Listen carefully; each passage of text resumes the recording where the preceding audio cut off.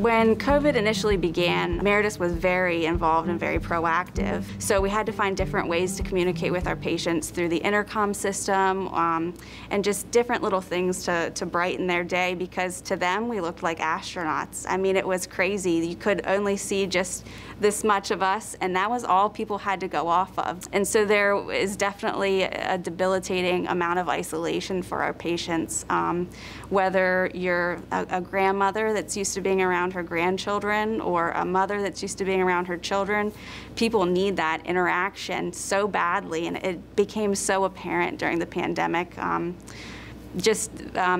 Touch, you know, once people get out of isolation and they feel a human hand touch them, so many patients will just be in such awe of that because they're used to us being in our suits and our masks and our goggles and our shields and our gloves. They haven't touched other human skin that was warm, and when they do come out, it was a huge deal for people. Lots and lots of patients cried the first time they came out of isolation. I've realized that there are so many beautiful people that work here that are inspirational, definitely.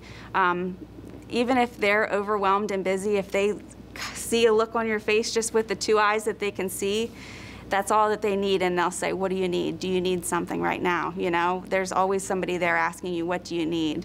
And what you need is something for your patient. You know, it's always about the patients. It's never about you. You wait until midnight to go to the bathroom, but everybody else goes to the bathroom, you know? It's definitely a family.